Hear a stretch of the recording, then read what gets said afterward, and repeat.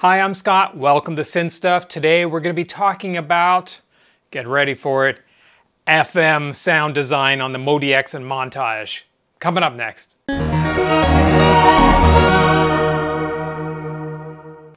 know I've probably lost half the audience already because as soon as you say FM, everybody immediately thinks of this, and this, and this. People say FM sound design, oh, you gotta know, like, you gotta do like math and programming and really complicated stuff that has nothing to do with creative process. And that's totally true 40 years ago. When the DX7 came out, doing FM sound design was painful. Not so today.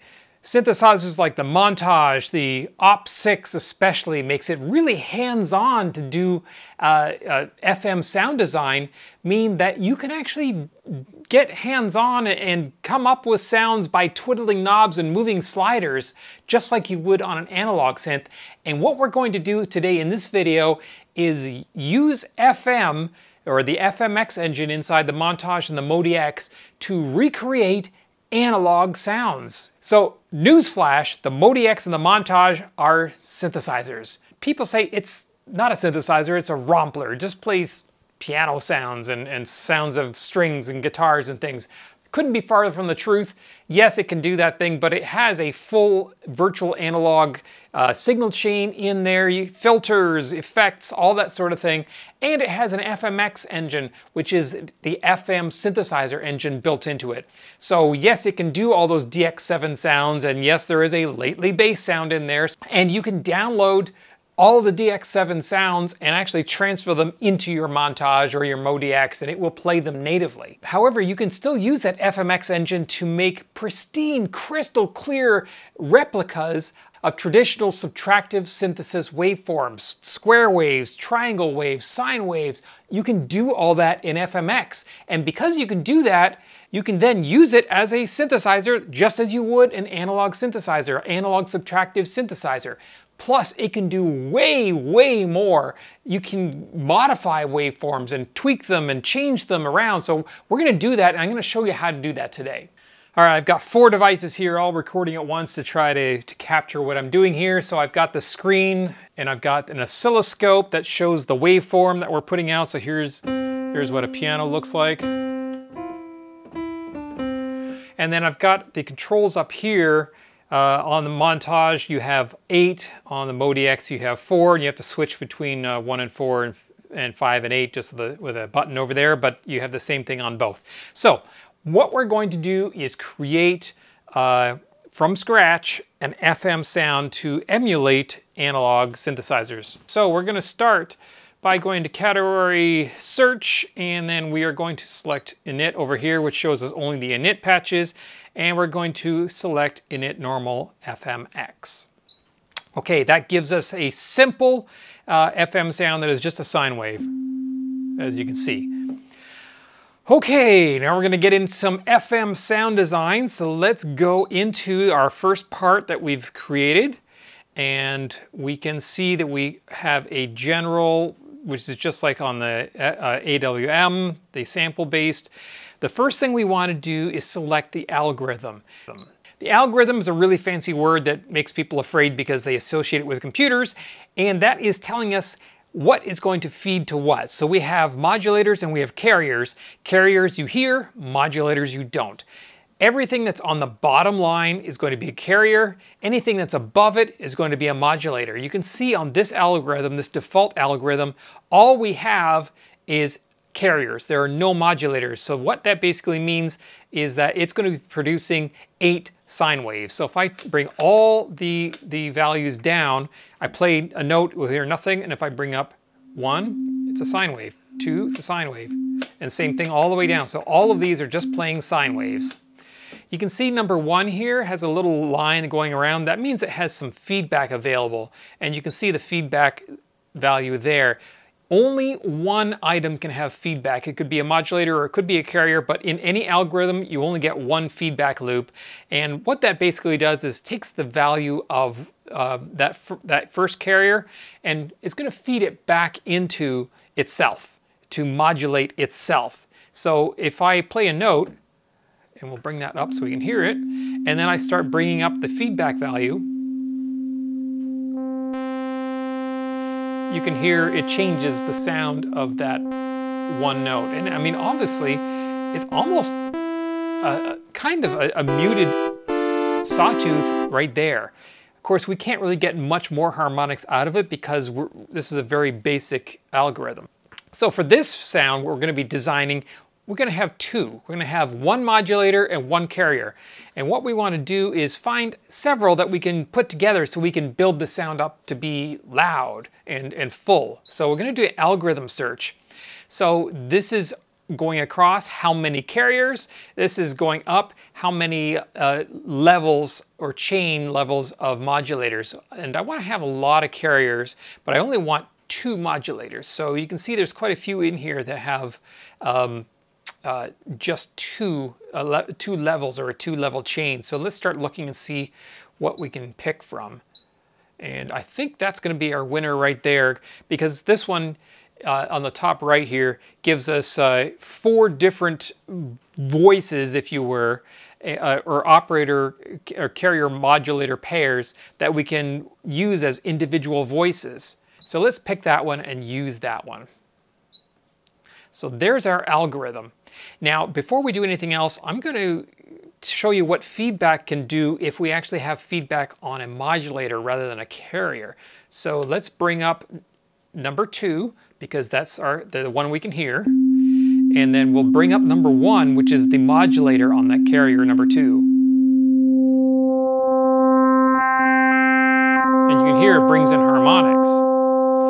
So now if we bring in feedback on that modulator,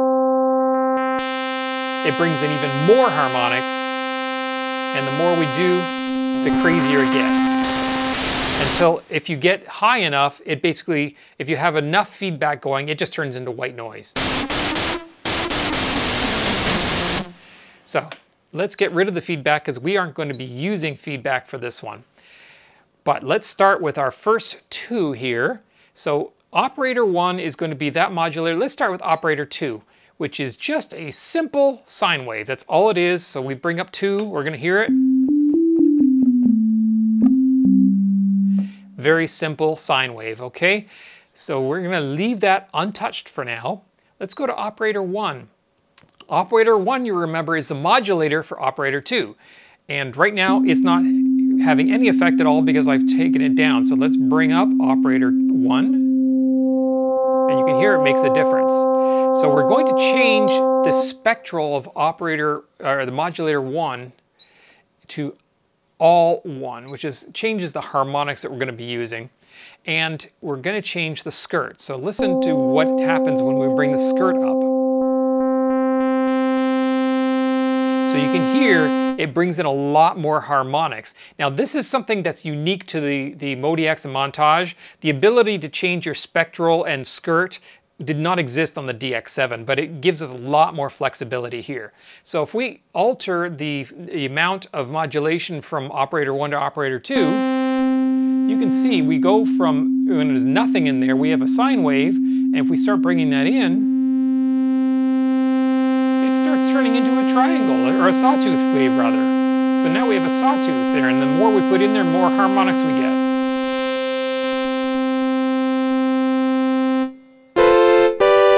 And that sounds pretty familiar.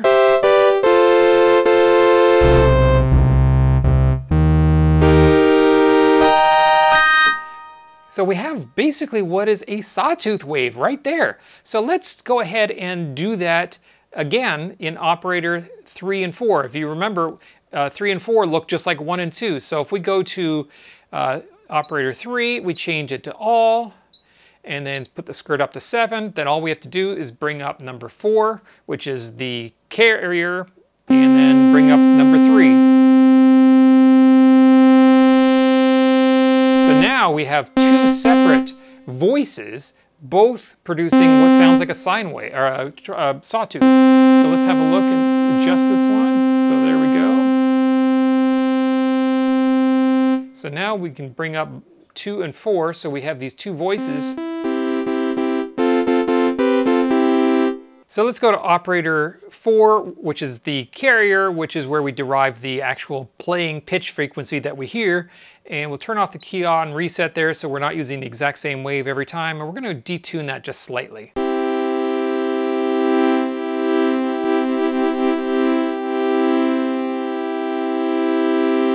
Let's do it to operator 3 as well, just to see what happens.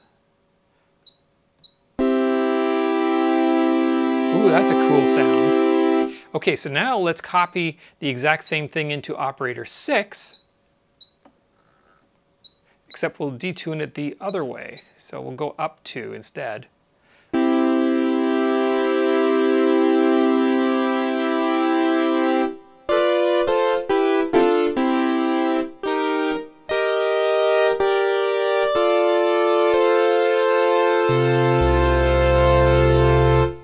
So that's definitely a analog synth sound. Of course, we can go back to our parts here and we can copy from part 1 to part 2, and we could also detune that one as well. Let's do this as well. We'll copy from 2 to 3, and for part 2, let's just pan that over a little bit. General settings here, and we're going to pan it over to the left. And then for part 3, we're going to pan it over to the right. So that should give us some nice stereo effects.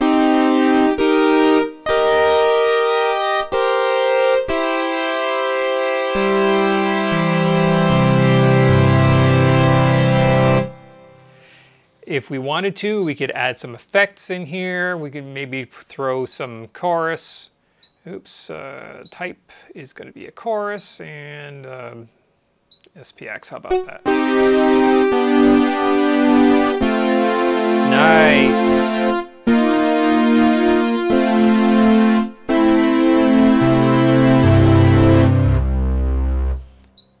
So there you go. That's a very simple Sawtooth. Let's change the sound of our patch. So let's mute these two and go back to the first one.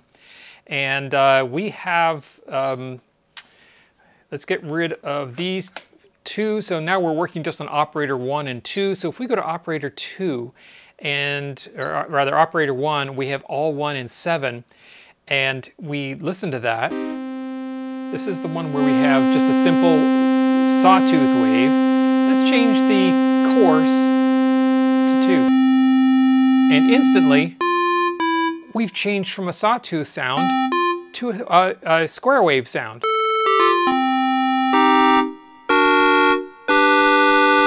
We don't have a way of doing pulse width modulation, unfortunately, but it's a pretty close replica of a Sawtooth. So if we bring up the other ones again, and let's change 3, we'll put that one, oops, that's not what I wanted. Let's bring that to 2, and 5, we'll bring that up to 2. So now all 3 of these operators are going to be putting out square waves.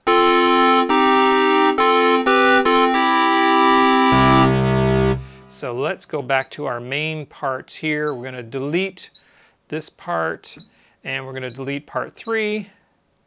And then we're just going to copy part 1 into part 2 and 3 again, just like we did before. And we'll change that to 3, copy. And just like we did before, we will edit the common. We'll go to common, we'll pan it left and right. So there's part 2. And part 3, we're gonna, part 3, we're gonna bring that over to the right. So now we have, each of these has 3 square wave voices, and then each of them is panned left and right. So let's listen to that. Oh, that's too loud. So we gotta bring down our carriers because we're over modulating. There we go.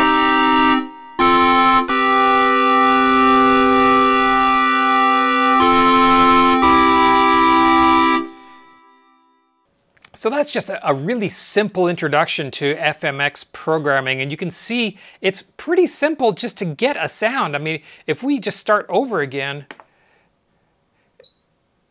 from a simple init sound, there's no complex programming in here. I mean, if you don't want to know about algorithms and so on, and keep in mind, when we did the algorithm selection, we actually only used 3 of the 4 that we could have used on that one, but we could just literally just pick something at random. Let's say, I don't know, how about this one? Okay, let's use that. Now we have 1, 2, 3, 4, 5, 6, 7, 8. So we know we need to have 1, 2, 3, and 8 up. So let's bring 8. There's our 8. Now let's bring up 7. And let's bring up 6. And bring up 5. And then how about 4? Oh, and 4's got feedback, so let's add some feedback. What's that going to do? So as you can see, you can keep doing all kinds of different changes just to see what does it do to the sound. This one, not a whole lot. It's not changing much. Scott from the future here. The reason why it's not doing much is if you have a look, number 1, the actual value of number 1 is actually quite high, which means that the carrier number 1 is actually up all the way. So it's producing a sine wave that's overwhelming the carrier on number 8 that I'm trying to work with. That's why you couldn't hear anything. But I actually didn't realize that until I was watching this video and editing it. So, oh well, can't win them all. 7 has the most effect.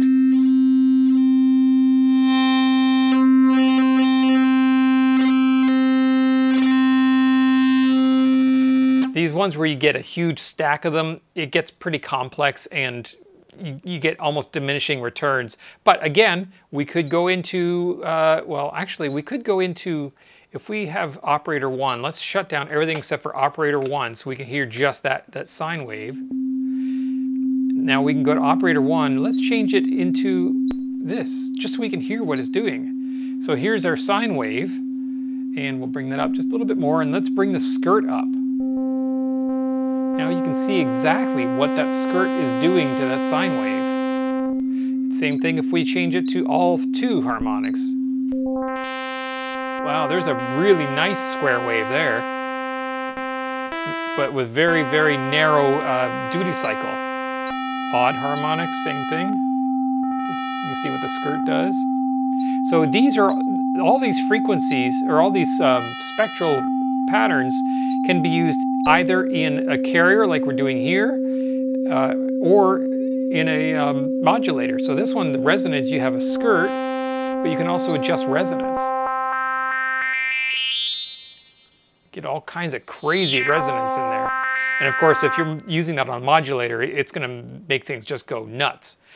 All right, so that's a very simple introduction to FMX programming, and you can see what you can do with this sort of thing. You can get all kinds of really simple analog sounds, but then some kinds of crazy FM sounds in here. You can get drums, you can get, pretty much any sound you can imagine you can create with FMX once you've got your head around what the algorithms do and what the patterns do, and how you can go about using them.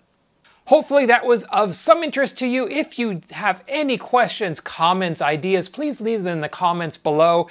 When you do leave comments, or if you click like, if you like the video, or if you subscribe to the channel, which obviously lets you know when we post these new videos, it looks at what you like and you say, well, I like watching synthesizer videos. Well, it says, well, this must be a good synthesizer video because he's watching it and he clicked like. So other people who like synthesizers, we're gonna show them these videos as well. And so everybody wins. We all get to see great, hopefully great synthesizer videos, and people then subscribe to the channel. So take 10 seconds out of your day, leave a comment. I like the video, it's great. Your video sucks, I learned a lot. Hey, you're totally wrong, whatever. Just leave something, click like, subscribe, whatever you do.